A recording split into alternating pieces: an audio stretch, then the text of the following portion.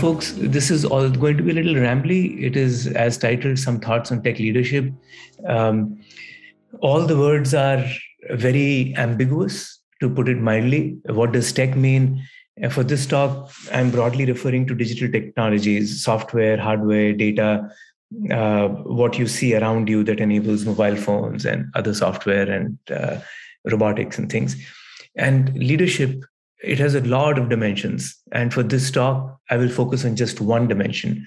And that doesn't mean that others are not important, but I will call out one, and happy to dig deeper into any other aspects that you would like. As far as the structure of the talk is concerned, I'm going to share a couple of hypotheses / observations that are the basis for the suggestions. And feel free to disagree with everything, and it would be wonderful to have a debate. If you take away the hypotheses, a lot of the suggestions stop making sense.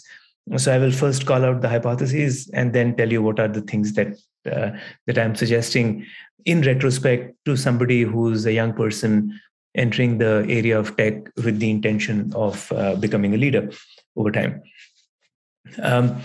So first and foremost, tech is driving all decisions.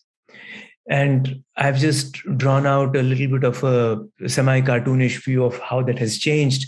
If you look at the extreme left-hand side, in the 1995 pre-internet era, tech was mainly limited to enterprise decisions. It's still doing that, and in fact, doing so ever more. So this is an ever-increasing set.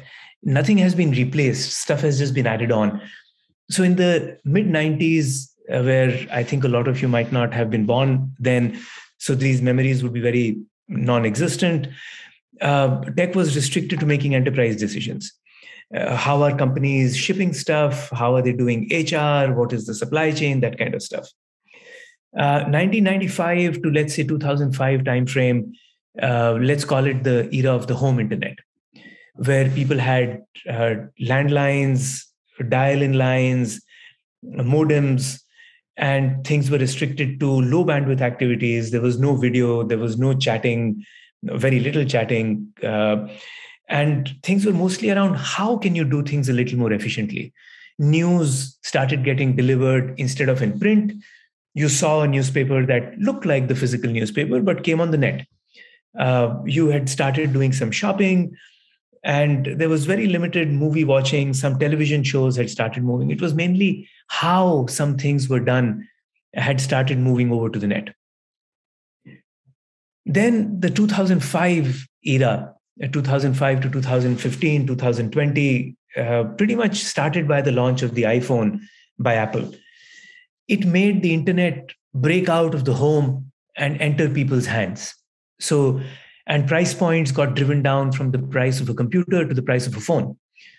And that has made the net, or technology also, I'm saying tech and the net, I'm conflating the two, which is not entirely accurate, but for my purposes is good enough.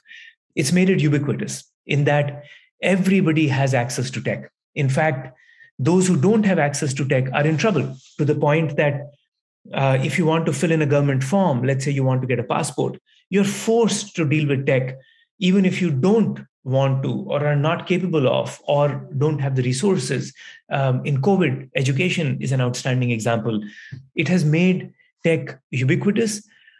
And interestingly, the thing that has changed on the dimension of decisions is now tech is deciding for us what to buy. It is not telling us how to do things, but what to do things. For example, your social feed determines what you read. The targeting algorithm that the Zomato team might have put in place will give you 3 recommendations on what you should eat today. Google search engine will probably tell you what brand of shoes, when you started looking for shoes, should you be considering. And these personalization algorithms have become powerful enough that you're reading about the companies like Facebook and so on and so forth that are pretty much determining what you should read. So whoever is a conservative in their political views is being given conservative stuff to read, and they have very little chance of breaking out of that, and who's liberal is getting liberal, and so on and so forth. So from the how, the what has started getting taken over by tech. And personalization is a huge driver of that. And from there, we are headed into even who I am. And this is embedded tech, the metaverse, a lot of what gaming does, a lot of what social media is doing to people already. If I'm hanging out with people on my friends group or the Instagram people that I follow, and I'm sorry, I don't use too much social media, so you will find that some of the words that I use are somewhat funny and probably nonsensical, but conceptually stay with me. It ends up defining who I am. You might have heard that the people that you hang out with is what you become. And social media and the net gives you a very selective view of who you hang out with. It gives you a very selective view of the products that you should be looking at, a selective view of the news that you should be reading. And even who you are or who I am is getting defined by tech. Take away from this, tech drives continuous change. Just in your lives, where you probably have been using phones over the last 10 years, think back at how much has changed. And India is a crucible for seeing that change. In the last 5 years alone, I suspect banking has changed, shopping has changed, news has changed, gaming has changed at an incredible pace. It also drives enormous value. Look at the market caps of the startups in the tech world. There is a new unicorn being born between the time that we start the stock and end the stock. But it all comes at huge personal, I'm calling it risk, cost, demands, whatever it is. And that is indeed the part of the complement to the opportunity that I want to talk about. So tech gives a lot, but also asks a lot of each one of us. And I've drawn a few of these wacky pictures. If you think of a tree as being me or you, tech gives us a lot of fruits, but it demands that our roots be very deep. If we think ourselves as a fancy building, yes, we can keep adding more and more stories, but we better have very deep foundations. If we think of a cargo ship which can carry more and more load as being a good analogy for one of us, where we have more and more opportunity, we better also have a fair bit of depth to us. Otherwise, we'll become top heavy and potentially capsize or roll over and stuff like that. It's this hidden portion that does not get exposed or talked about in the tech world. And I will talk a little bit about both the top of the tree and the bottom of the tree. So upsides are huge opportunity, value creation, thrill. Downsides are turbulence of all the change that happens. The land keeps shifting. My father used to be in the armed forces. His job barely changed over the 30 years that he was part of the armed forces. As a tech person, I have already had, God knows, 20 job descriptions in the 20 years that I have been at work. Partly because I am a little bit of a crazy guy, but partly because tech changes very quickly. The social pressure, tools for manipulation, personalization that we've already talked about, dilutes identity. It even becomes hard to identify who I am if I identify myself with my phone, and there my friends keep defining who I am, and they keep changing their minds, and as a result, I get whiplash. So strong grounding is needed not only in tech leaders, but in all of us. And the choice that turns out is, do I control tech to take advantage of these upsides, or does tech control me so that I am dealing with these downsides predominantly? Any questions? Shall I keep marching on? Okay. No questions so far. Yeah. Okay. So suggestion number one. So I'll move over from the hypotheses to the suggestions. One is invest early in personal growth. And y'all are barely in college.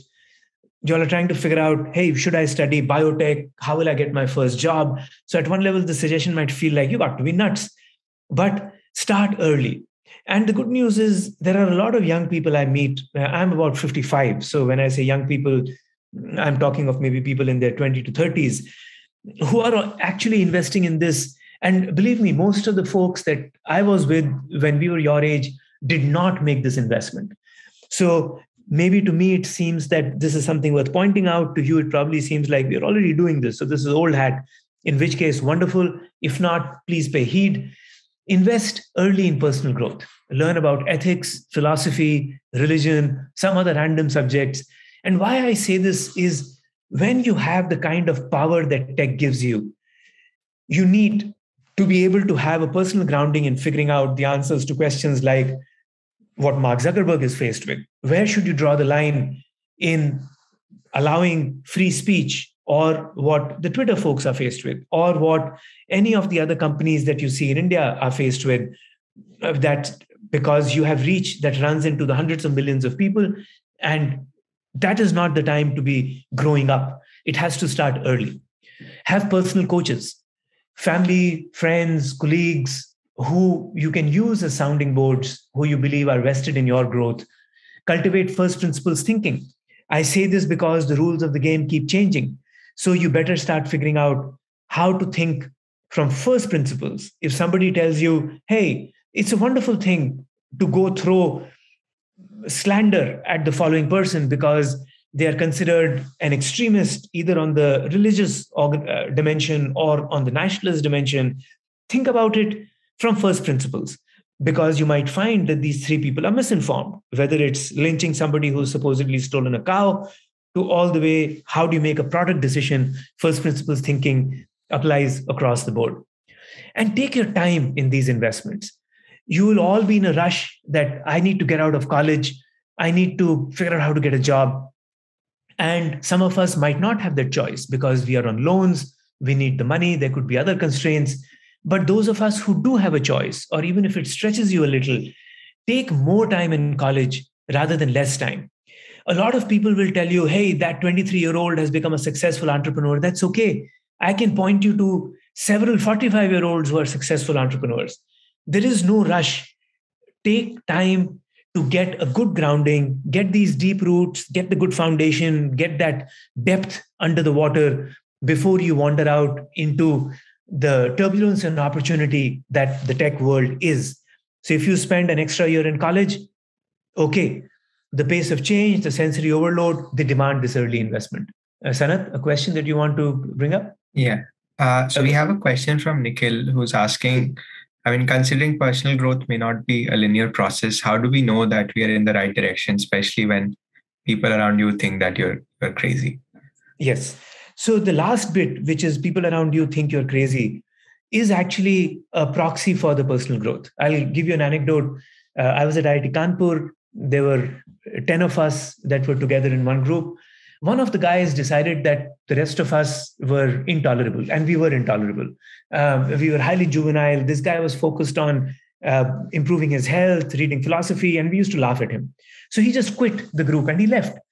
And he was lampooned for 4 years. And when I look back, I think he was the bravest of the lot. The rest of us were a bunch of clowns. It took us many, many years to grow up to realize what he was talking about. So, at one level, personal growth in large measure is realizing that you and me as an individual can have priorities different than the mob. And this is a feedback loop. So, to answer your question, how do we know we are on the correct path? One of it might be you will get laughed at. That is probably a leading indicator. But the other one is keep asking yourself that am I doing stuff in this direction? Because the very awareness of wanting to do stuff in this direction will actually lead you to reading, absorbing, conversing. So you can't give up your professional path purely for personal growth. This has to be an add on. This is like when you get up and go for a run, you run 2 miles every few days, that kind of stuff. This is along those lines. Keep an awareness of it.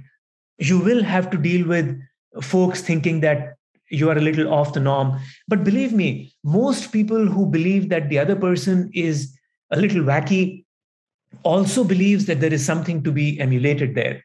And part of being, if you will, courageous, and I will come to that in a few moments, you've kind of touched upon something that I plan to talk about.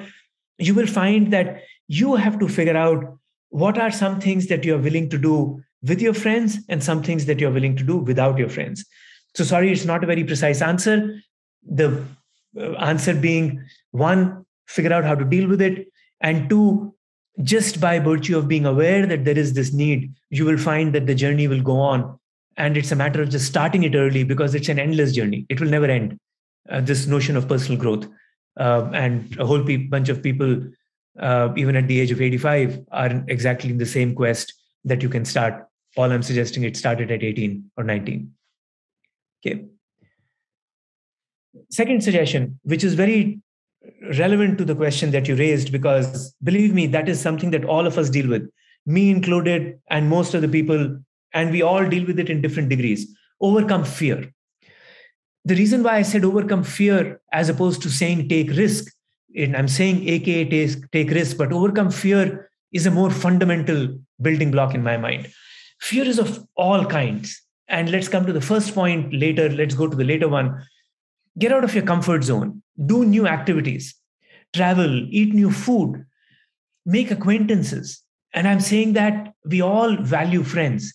And often friends become a way of escaping random conversations, hanging out with people. Set aside some time to meet with people that you have no intention of making friends with, because acquaintances demand resilience. They will say things that your friends will probably get away with more easily. With acquaintances, you will learn how to take on unfamiliar stuff. Friends provide comfort, so make acquaintances. Put yourself in a position to fail, especially when there are low stakes. I'm not saying jump off a 20-story building. Try wacky projects that you know will not work out. Accept your mistakes. The moment one starts accepting mistakes, you will find that the ability to conquer fear on all kinds of other dimensions literally begins to melt away. We all want to look good. Get over that. Nobody cares. Most people are worried about looking good themselves. When you go to a party thinking how well dressed you are, what do you think is going on in everybody else's head? They're all thinking how well dressed they are. So very few people are that worried about other people. So don't take yourself too seriously. Sing in parties, okay? Even especially if you suck, because that is yet another fear to go on with. So figure out how do you overcome fear. Astha, please go ahead. So I don't think we'll be able to have Astha ask a question directly. If you can just post it in the Q&A box, Astha. Okay. So in the meanwhile, I'll keep marching, given the time is short. And then we'll get, as soon as Astha asks a question, please interrupt me. Okay. Another suggestion, and this is while I've said lead, please keep in mind that we are all leaders. That is the other thing to keep in mind. The size of the band that we lead might change, but you are leaders in different ways at different points. So even when we say leaders, please accept the fact that there is opportunity to lead at all points in time. You go home, you find that a discussion is going in a direction that you don't think is healthy, opportunity to lead. We start from the self, go to family, friends, community, the world at large. A leader and all of us need to start thinking in a larger and larger oval, because the world is really, really suffering from thinking of a smaller and smaller piece. And this has been true always. This is not just about tech. So, and this is a way of thinking. This is not just about business. This is about business, charity, government, education. When you go out for dinner, if there is one person who is always reluctant to voice their opinion, be the leader in that scenario and solicit the input of this one person who's usually very shy and therefore is forced to eat aloo paratha, because somebody who's a lot more vocal and vehement always likes aloo paratha. Figure out how do you go eat whatever chicken Manchurian, and I'm a vegetarian, so don't ask me where chicken Manchurian came from. If that is what this person, yet another opportunity for leadership. So think wider than, as wide in a circle as possible. And Sanat, if we have Astha's question, we can jump to that. Not from Astha, but we do have two questions. One of which I think you've answered, which is how to get time for self-growth. And the other is if you can elaborate on the idea of intellectual honesty. Intellectual honesty. So intellectual honesty is one of my favorite topics. I have my email ID written before. If you want to engage on that, I can bore you to death. So intellectual honesty is basically accepting facts without trying to fool yourself into denying them. So for example, I sing badly is being intellectually honest. I made a mistake. Try get as close to facts. This is not about beating yourself up. This is just about trying to get as close to facts as you can. And a lot of things get in the way of being intellectually honest. Very often, let's say my mom, when I'm a kid, asks, who dropped this plate? Now, okay, if I drop this plate, chances I'm going to get a slap. So the temptation is to say, I didn't. That would be an example of intellectual honesty. So honesty is, of course, honesty. Intellectual honesty is to be honest to yourself first, and then honesty goes to other people. The most effective liars are people who lie to themselves, because then they're not even lying to others. So that is the trap to avoid. And by no means am I suggesting a negative connotation. I do mean intellectual honesty. So intellectual honesty means be as honest to yourself as you can, and then you will find that it radiates out from you to all other circumstances surrounding you. Okay. Yeah. Dr. Gupta, just a reminder that if we can wrap up in 5 minutes. Okay. So learn multiple areas, not a big deal. Where does passion fit into this? I do want to touch upon this. One of the things that we are constantly told is do what you're passionate about, do what you're passionate about. I always struggle with that advice.